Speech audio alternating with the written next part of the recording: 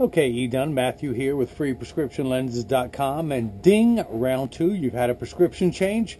Let me cut you some new lenses for your RayBan 5301, size 51. Now I'm going to illustrate on color number 5142 because you have a different color, but I'm just going to use this color because it was in stock. What color is this? It is color 5142, which is the striped brown, but these will fit into brand new frame here. These will fit into your frame, so I'm going to pop out the original demo lenses and put this frame into the tracing element of my Santinelli LE1000 patternless edger. It is going to trace the shape of your right lens and then move over and trace the shape of your left here at freeprescriptionlenses.com, where everybody loves a bargain and no one is disappointed with quality. You're just disappointed with me, but the quality's good, but me, not so much. Okay, so it's done tracing that. I'm going to pull up the shape of your frame on the computer. I'm going to put in your pupillary distance of 59. You are 29.5 in both eyes for a total of 59. This is a polycarbonate lens. I'm cutting on the soft cycle because of the anti-glare, and this is a plastic frame. So these are your Transition 7, Signature 7 Transitions Gray with Crizal anti-glare coating. I will be sending them to you in these packs, and I've highlighted there's two ways you can write a prescription, in plus cylinder and in minus cylinder, and I highlighted that. Let me put an R for right and an L for left, and I'm glad you're bilingual because I do not know Hebrew. So I'm going to pull off the little sticker here. I'm going to put your prescription in the lensometer, which is plus 125 and minus 25 at 125. So I'm going to spin the axis wheel of my Marco 101 lensometer to 125. I'm going to put the plus power at plus 1 1/4, and I'm going to put your lens in, rotate it until the sphere power comes in clear. I'm going to put a dot on each lens, and I'm going to darken those dots so you can see them at home.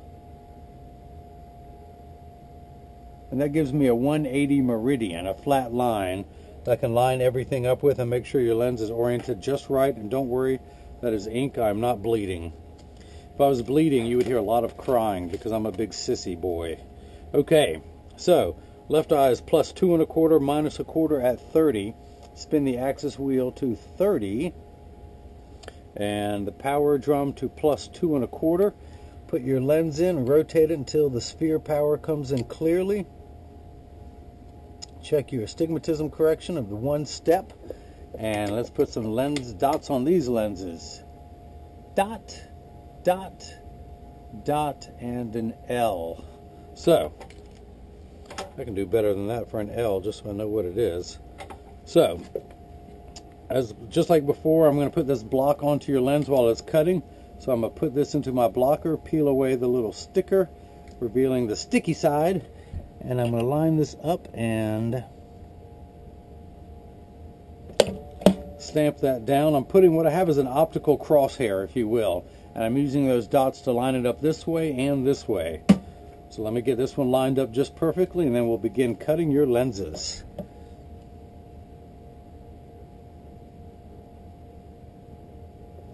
And we're good there. And because of the anti-glare coating, I'm going to put one more sticker on the back of your lenses because that anti-glare makes your lens a hydrophobic surface, meaning that it hates water and it's extra slippery.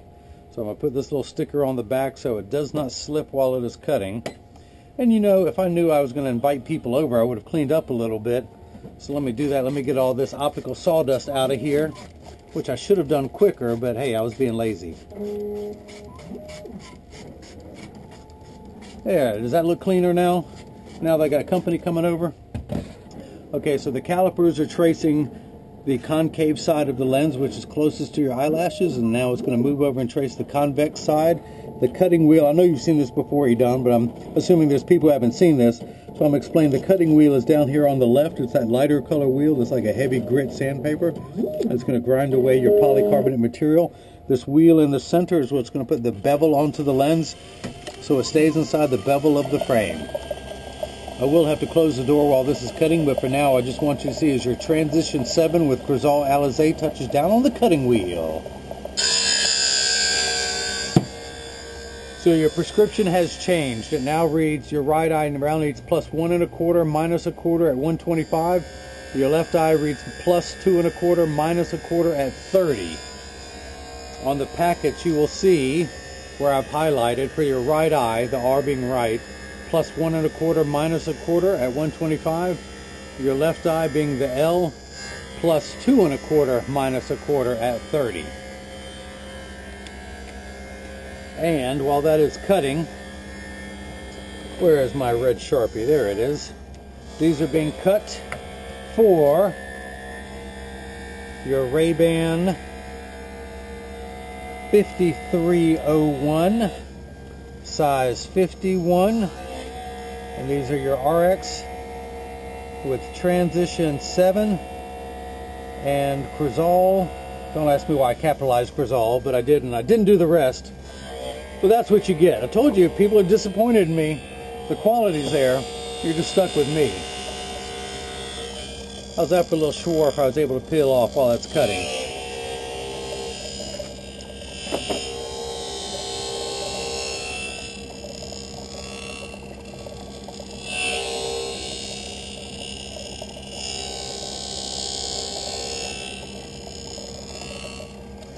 So yeah, I spent 9 months in Israel. I spent 5 months actually at Kibbutz Kurtarah back in '94, I believe it was. And after spending about 5 months there, I went and studied for 3 months at Or Sameach there in Jerusalem. But I found out it's not for me, so I came home.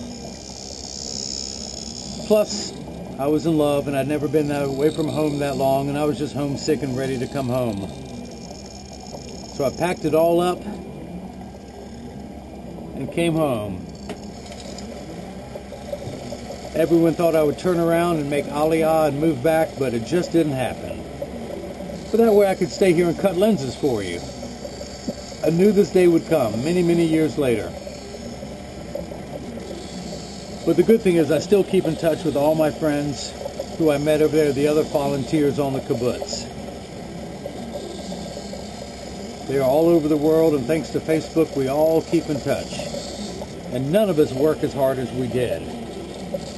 You know, we have a large Hispanic community here in America who do some of the migrant working jobs and the lower paying factory jobs, and I sympathize with them because I know what it was like being a migrant farm worker in another country. I worked 8 hours a day and got paid $1. Now, after 3 months being in the country, I got a 50% raise. I was actually making $1.50 a day. You know, sure, it's not much, but still, hey, a 50% raise after 3 months? Who else can claim that at a job? So, it's almost done. I just want to make sure that the rough edges are now off the edge of your lenses. So I'm going to back to the handstone, which is completely flat. I can put my hand on it while it's running.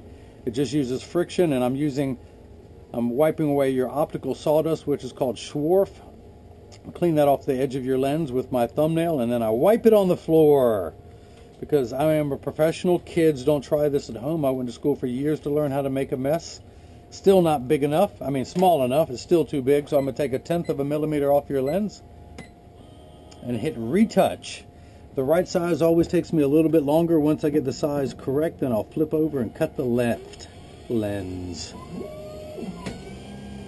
I always start a little bit larger, then work my way down. You can always cut more off of a lens. You can never add it back on. And then I'm going to show you your lens's darkening.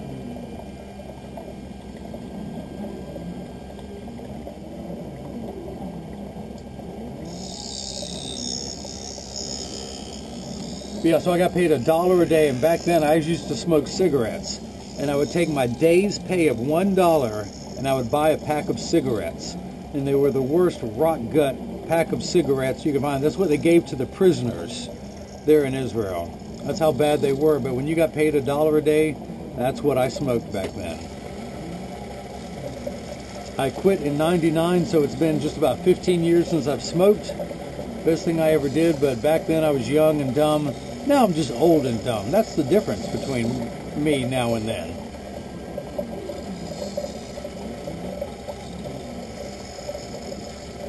I remember a little bit of Hebrew. I remember being able to say Lila Tov for good night. That's about all I can remember.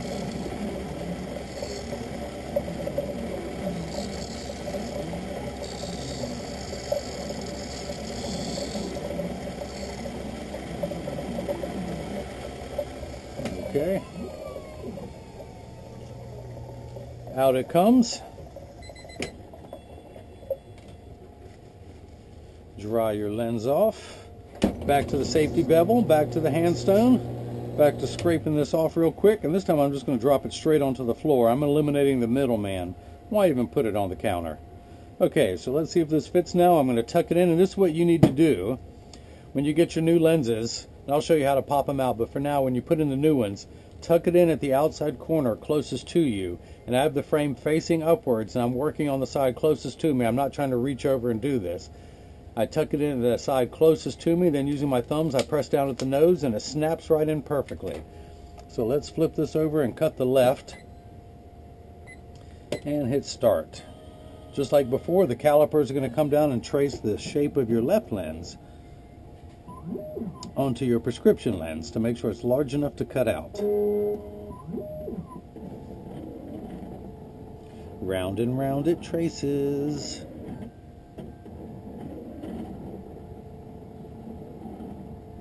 Where's the cutting wheel? Down there on the left. Camera 1, camera 2, camera 1, camera 2. And of course, these lenses, just like before, aspheric polycarb. They are virtually unbreakable. They are bulletproof up to 22 caliber and have both UVA and UVB protection. We know what the sun's harmful ultraviolet rays can do to your skin from overexposure. Your eyes are 8 times more sensitive than your skin. So you have permanent sunscreen for your eyes now. So I'm going to take this block off, and I'm going to pull this blue sticker off. It's no longer needed. I'm going to spin the axis wheel back to, where's your prescription? Where is your prescription? 125. So the axis wheel goes to 125. Put your prescription in right above that red dot. And I'm reading +1 1/4, -1/4 at 125. So we're dead on there. I will check your left lens. Now, to take your old lenses out, now that your prescription has changed, you turn the frame downward like this with the 2 temples facing upward. It's always with your thumb. It's always at the nose. So I'm right-handed. I grab the frame by my left hand and using my right thumb, and I place my left thumb on the back of my right. I push outward. Out comes your lens in order to put it in. Tuck it in at the outside corner, and then press down with your thumbs. Now another thing I do, I'll slow it down. Again, I grab it with my left hand, but I use my knuckles to kind of pull back on the frame and torque it. You're not going to hurt your frame. So at the same time I'm pulling back, I press my thumb there, put my fingers down, and with this thumb, press outward. Out comes your lens. But what I'm going to do when I ship to you this time, I'm going to put your right lens in this wrapper, and I'm going to seal it up in here, and it will be protected. Nothing will happen to your lens on the way, and of course, especially since it's unbreakable. But, and I've worn the red dot off, so let me put that red dot back on there. Is it gone? It is gone. So let me put this there. I'm going to move it around until I find the optical center just perfect. And let's put another red dot on your lens, and this time I will darken it again. There we go. That is your optical center. That red dot's going to be directly in front of your pupil. So it is done cutting. It's just putting the bevel onto the lens now.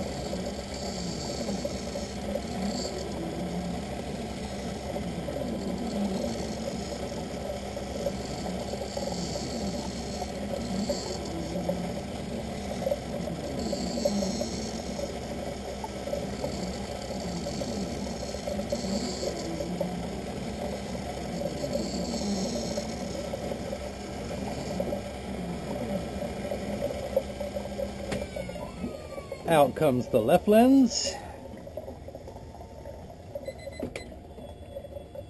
Back to drying your lens off. Back to smoothing off those rough edges. Back to using my thumbnail. scrape it off, drop it right onto the floor. It's snowing, it's snowing.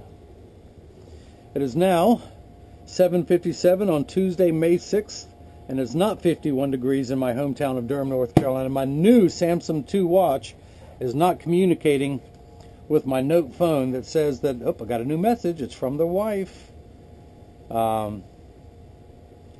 She says we got to put the cat medicine on when I get home. This is exciting stuff, isn't it? Yeah, it's 81 degrees in my hometown, not 51 degrees. I'm getting a new phone tonight. My Samsung Note 3 is messing up, so they're replacing it. So, anyone else out there, if you're in my contacts list, if you text me or call me, you're automatically deleted. Your phone's not supposed to do that, right? Okay, so that's why they're sending me another one. So again, I've put it in at the corner, and I've rotated. So this is the left lens. I bring it towards me. I tuck it in at the outside corner closest to me, then using my thumbs, press down at the nose. It snaps in perfectly. So let me take this block off. Pull that sticker off, and that red dot's not dark enough, so let me darken that some more, and let me inspect this. I'm going to spin the axis wheel back to 30, and this reads plus 2 1/4 minus 1/4 at 30. So I'm going to put that red dot in, and I'm getting plus 2 1/4 minus 1/4 at 30. Now let's see if I can use my post-it note to measure, and I'm going to put the 0 on your right lens over here, and when I hold it up, we should be getting 59 on that left lens. That's a total of 59 millimeters, so that PD is perfect. I do want to clear those red dots off of your lenses.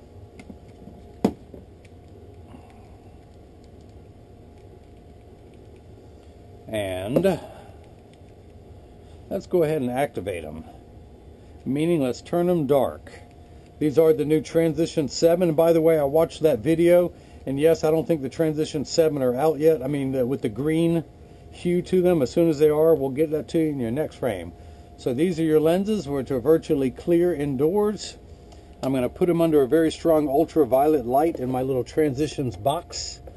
Hit the button, and as you will see, all Transition lenses will turn dark on day 1. Give them 2 weeks. They can continue to darken every day for the first 2 weeks until they get to their final setting. Now it takes about 30 to 45 seconds for them to turn dark for the first time. It takes a little bit longer when you come back inside, about 45 seconds to a minute 15. They do work better in slightly cooler temperatures. I know you're in Israel near Haifa, and it gets very hot there. When it gets into the mid-90s to the upper 90s and 100, they just don't get as dark as they do when it's like 85 degrees or lower than that. You know, you're miserable, they're miserable. No one wants to work that hard when it's that hot. So they will work perfectly outdoors. They will not work behind a traditional windshield, because your windshield absorbs all the sun's ultraviolet rays, so your dashboard doesn't crack or your upholstery doesn't rot. If you have a convertible or a motorcycle, they will darken, just not behind the windshield of a traditional car. That is that. That is your Transition lenses turning dark, your Transition 7 with Crizal Alize. I'm going to go ahead and pop these out and get these ready for shipping. This is your left lens. I'm going to wipe all my fingerprints off, and they will continue to lighten while I work on them. Wipe all the fingerprints off both lenses so you can't turn me into the FBI and collect that big reward that's out for me. So this is your right lens. I'm going to tuck it in the right packet. I'm going to go ahead and protect it a little bit more and put it inside one more foam sleeve. Fold that up, and now put this in here. I'm going to do the same thing for your left lens. Put it inside the Transitions packet that they sent it to me in. And again, I've highlighted the prescription in minus cylinder instead of plus, so you can see that it is your new prescription. Put this in the foam packet, fold that over again. Even though these are unbreakable lenses, I'm still going to protect them for shipping. And that is that. Just follow the instructions that I showed you to pop them into your black frame, not the striped brown. If anyone else out there has any questions, just email me at freeprescriptionlenses@gmail.com, or just hit the contact me button on the website. Eden, I'm glad you gave me a second chance to make some lenses for you. If I can be any more help in the future, please don't hesitate to email. I'll be here for you at your service. Everyone else out there, I hope you got the chance to enjoy seeing how I bring that love and feeling back to glasses. Thank you.